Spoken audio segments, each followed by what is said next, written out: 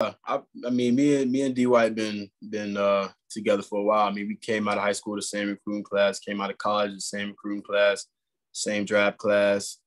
So I mean, we got a good relationship. Haven't caught up to him this season, this offseason because of everything I was going through.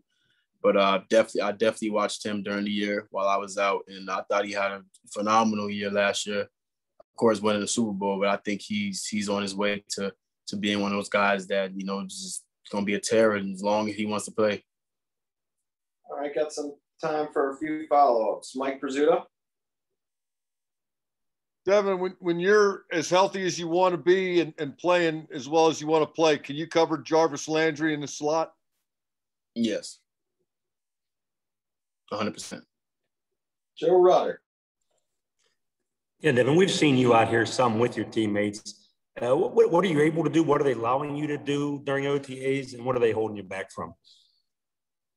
I'm doing a lot of indie, a lot of just getting out there, getting on the grass and doing reactive things. They hold me out of competition, just because it's not needed right now.